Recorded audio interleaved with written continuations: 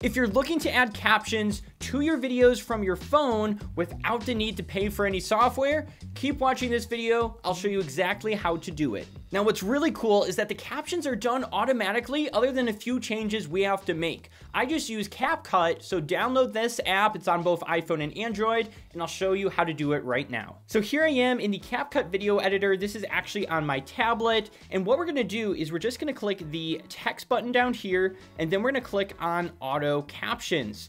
Now you'll just click original sound and click continue, and it will automatically caption your videos. Now, once it's done here, you'll see all these text effects going across the bottom of your video. And if we scroll through the timeline, you'll see the text effects. Now, these look really small right now, but we can easily adjust all of them right away. So we're just gonna click on one of these, and we're gonna click batch edit, and then we are going to just click on this text one more time.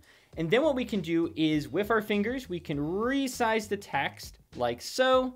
We're gonna move it up just a little bit. And then what I'm gonna do is use the return key to kind of space this out for that vertical video. Don't grow on YouTube is, there we go. And I'm gonna resize it like that. And then what I'm also gonna do is go over to style here. And this is where we can style our text effects. Now there's a whole bunch of different presets here that you can click on. I like using something like this or this one, as it really stands out quite a bit.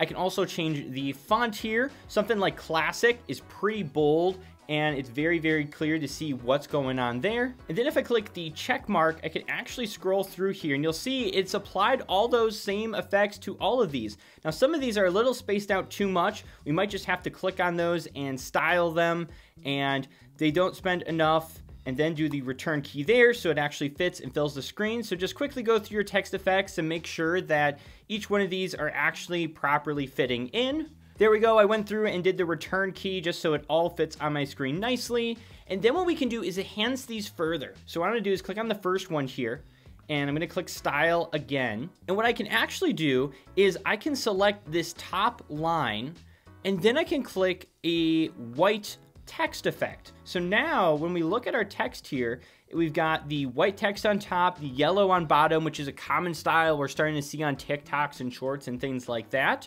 But then I can also add emojis in here to enhance it. So don't grow on YouTube is, so maybe I'll add this little growth thing here. There we go. Reason most people don't grow on YouTube is, and then they don't spend enough time. And for that, we'll probably go to style and add a little clock.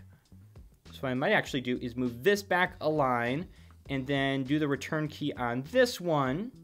And in here, I'm gonna add a time emoji, and then I can resize that with my fingers. And because I didn't click batch edit, it's only affecting this section here.